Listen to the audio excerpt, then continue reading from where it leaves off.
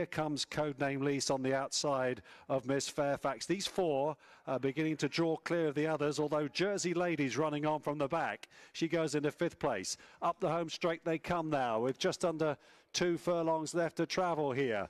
And it's still Drash on Ruby, but here now comes Codename Lise and Dickie Johnson on the near side. On the far side, Miss Fairfax staying on Dooley for Tom O'Brien. Codename Lise just in front with a furlong left to travel. Miss Fairfax, though, digging deep on the far side, but Codename Lise holding Miss Fairfax at the moment. And inside the final 100 yards, it's Codename Lise here for Richard Johnson and Lucy Wadham, who'll hang on from Miss Fairfax. They drew clear of Drash on Ruby.